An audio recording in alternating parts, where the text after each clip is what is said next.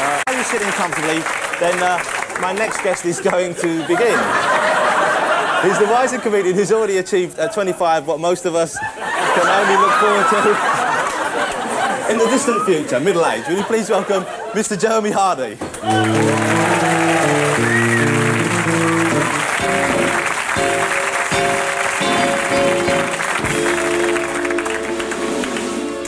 Well, thank you very much. My name is Jeremy Hardy, and this being live Channel 4 late night television, I'm going to talk to you about sex.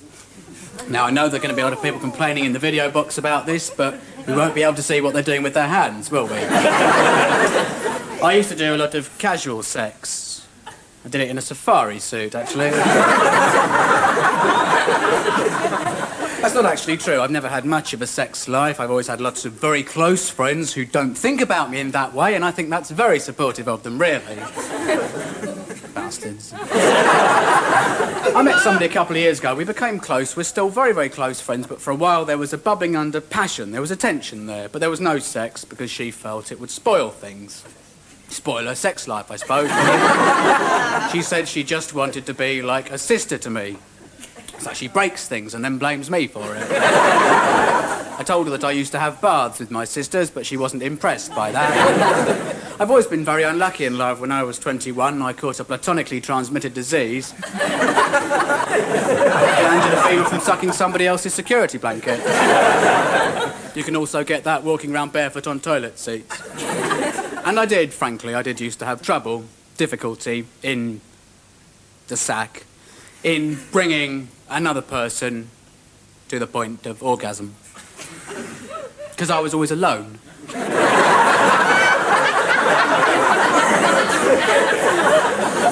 I used to worry that people were faking their orgasms in my sexual fantasy. On the subject of faking, one bloke said to me, and this is the very macho kind of lover, the sort of man whose idea of foreplay is to drink all the coffee before intercourse. He said,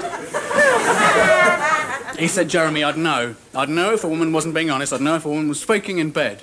I said, if you want to know if someone's being honest when you're in bed with them, a very good way of knowing whether or not someone's telling the truth, this is body language, is that when people lie, their heartbeat rate increases and they sweat a lot. That worried him.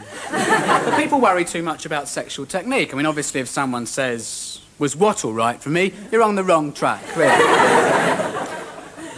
But I think my idea of someone that's good in bed, really, is just someone who goes to sleep quickly and doesn't take up much room.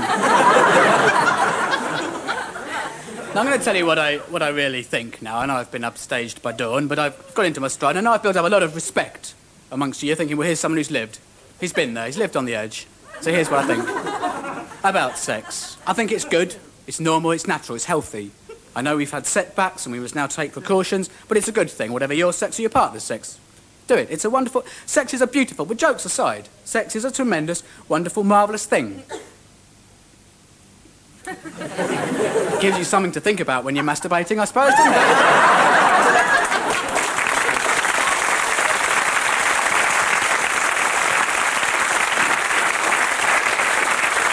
Thank you, Jeremy Hardy. You've got a radio show on Radio 4 at the moment, haven't you? Yeah, it's called Unnatural Acts on Radio 4 late at night, on Saturday nights. And it's very funny. I've listened to it. Extremely funny. So give it a listen. Thanks so much, Jeremy Hardy. Thank you.